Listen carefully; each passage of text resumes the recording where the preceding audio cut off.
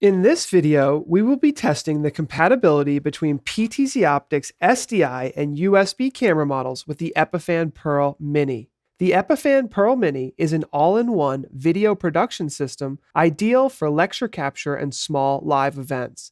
This compact unit is only 10 inches wide and less than 4 pounds. The Pearl Mini features a sleek 7-inch touchscreen you can use for control of the unit, with the ability to record and live stream engaging videos with multiple video and audio sources. So let's get started setting up this unit to discover some of the possibilities of connecting a PTZOptics camera via USB, SDI, HDMI, or RTSP streaming to get our video feeds into the Pearl Mini. Let's start by unboxing the Epiphan Pearl Mini. Let's go ahead and plug the unit into power and connect it to our local area network. Let's also insert an SD card that we will use for storage of our recorded video files. Epiphan recommends a minimum size of 64 gigabytes, using a Class 10 or U3 SD card. Once the unit is connected to our network, we can log into the management page to start setting up our layouts. But first, let's set up our video and audio sources. For most lecture capture scenarios, we want to capture one camera and one presentation feed. For our camera input, we have multiple options. For long cable runs, we highly suggest using 3G SDI cabling, which can be run up to 300 feet and features professional locking connectors. You will notice that the PTZOptics SDI cameras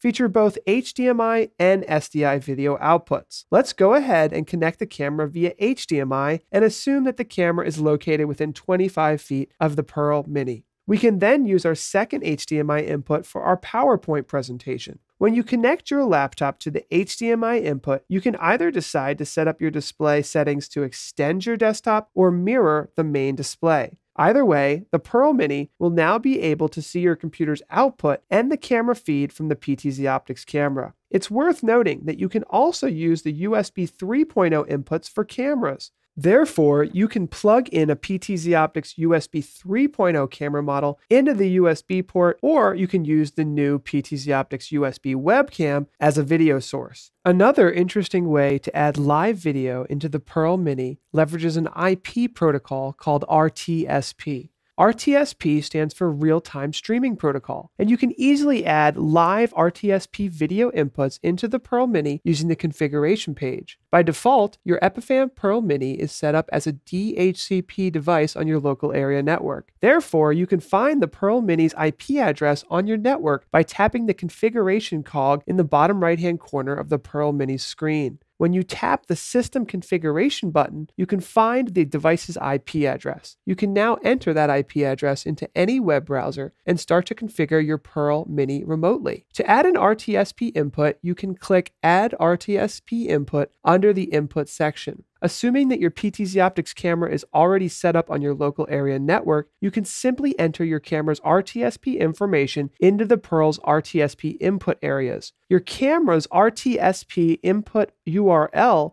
would look something like this: RTSP : your camera's IP address /1. You can leave the username and password fields blank and choose to add an audio delay to match your video. When you are using RTSP video over your local area network, there can be video delay of up to 1 to 2 seconds. So we only recommend adding RTSP video sources for wide-angle sources where lip sync would not be an issue. For example, a wide-angle camera position looking at a crowd, or a zoomed-in position on a projection screen. Now that we have our video sources set up, let's add our audio sources. The Pearl Mini features 2 XLR inputs, which can be used with mic or line-level audio sources. Let's go ahead and plug in our XLR microphones, one for the presenter and one for the audience. It's now time to configure our Epiphan Pearl Mini layouts. Using the custom layout editor, you can create multiple layouts for your channel for completely different looks, like picture-in-picture or a side-by-side video source. You can also add media like transparent images and custom backgrounds to any layout. And then you can resize and arrange all the different video and media elements the way that you want. When you're ready to stream or record, you can switch between these different layouts for more interesting and dynamic presentations. With the Pearl Mini, we can stream and record at the same time. We have the option to record video via MP4, AVI, or MOV file formats,